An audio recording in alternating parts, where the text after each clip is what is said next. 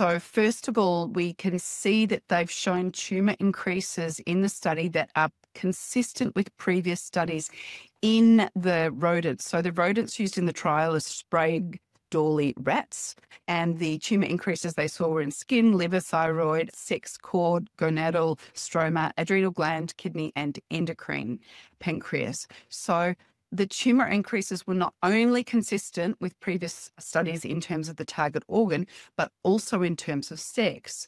Now, in addition to this, they've found at doses equal or lower than the dose levels used to arrive at the current European acceptable daily intake. So that's the ADI. So at the dose levels in rodents that they arrived at, the European ADI of 0.5 milligrams per kilogram body weight a day, they found multiple benign and malignant tumours of blood, skin, liver, thyroid, nervous system, ovary, mammary gland, adrenal glands, kidney, urinary bladder, bone, endocrine, pancreas, and circulatory system. Now, they emphasise that these tumours are traditionally rare in Sprague Dawley rats.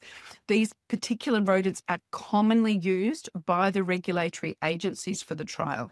They also used large numbers that you would see in trials, such as 50 of each sex. And the trials were 2-year trials. So they've followed regulatory sort of guidelines and protocols.